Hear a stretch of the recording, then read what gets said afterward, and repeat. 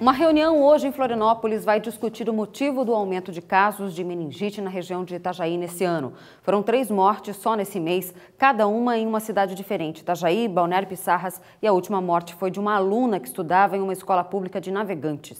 O caso ocorreu no sábado. Apesar do aumento de casos registrados, autoridades da saúde descartam que haja um surto da doença. Vamos conferir na reportagem. A morte do jovem de Itajaí, Guilherme Evangelista, de 22 anos de idade, chamou atenção para o perigo da meningite. O professor de inglês foi internado no Hospital Marieta, em Itajaí, na quinta-feira passada e, em menos de 2 dias, acabou morrendo. Ele teve meningite do tipo bacteriana, que é mais grave e avança rapidamente. A família do rapaz já foi procurada pela Vigilância Epidemiológica de Itajaí e vai receber os antibióticos específicos para tratar o problema e evitar uma infecção pela doença como medida preventiva. Além desta morte por meningite, teve outras 2 na região só neste mês.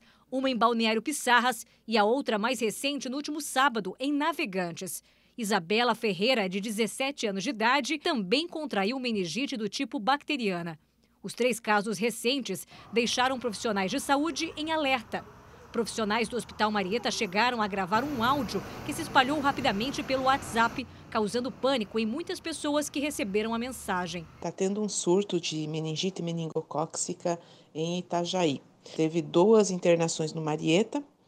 O moço de 22 anos morreu ontem. A Secretaria de Saúde de Itajaí alerta que realmente aumentou o número de casos de meningite, não só na cidade, como em vários municípios vizinhos. Mas a diretora da Vigilância Epidemiológica rebate a informação do áudio e diz que teve aumento de casos, mas não surto, o que é algo totalmente diferente. Não confere essa informação.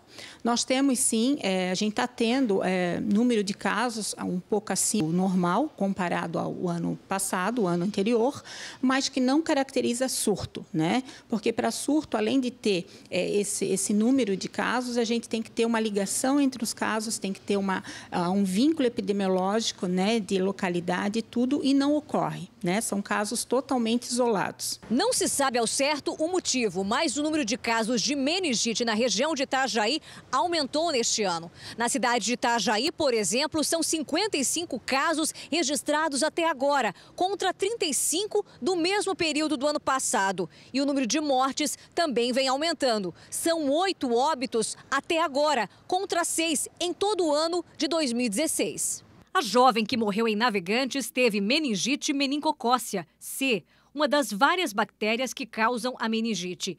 Esse tipo, aliás, tem vacina disponível na rede pública. Com medo da doença, pais estão procurando a vacinação na rede privada também. Esse médico faz um alerta.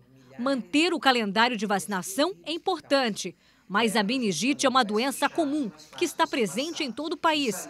Pessoas podem ter, inclusive, a bactéria e não ficar doentes. Quando você dá uma vacina para meningite, é contra aquele grupo de bichos. Então, é importante entender e que ela vai precisar de um tempo para fazer efeito. Outro detalhe muito importante, você não vai pegar meningite de alguém que está com meningite. É muito comum hoje, nós somos portadores, existem chamados portadores sãos, que temos na nossa boca essa neisseria, esse tipo de bicho, e ele pode ser transmitido para uma criança ou um adulto, e ele imunologicamente estar não competente, como estou eu, por exemplo, com a bactéria na minha boca, e essa pessoa vinha desenvolver. Então, assim, durante o ano todo isso pode acontecer. Isso pode acontecer justamente com pessoas que não estão doentes. Então, assim, eu não preciso ter um quadro na escola para dizer que lá está tendo o bicho. Não, o bicho já está lá. E nós temos justamente alguns instrumentos. Um deles é a vacinação, outro deles é cuidar da nutrição e do estado justamente de imunológico dessa criança.